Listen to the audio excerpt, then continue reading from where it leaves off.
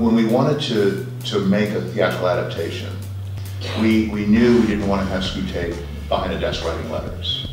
He begins the play as this kind of master of the universe character, and by the end of the play, he's a defeated devil. Lewis wrote that this was the easiest book he ever wrote, but it was also the least enjoyable.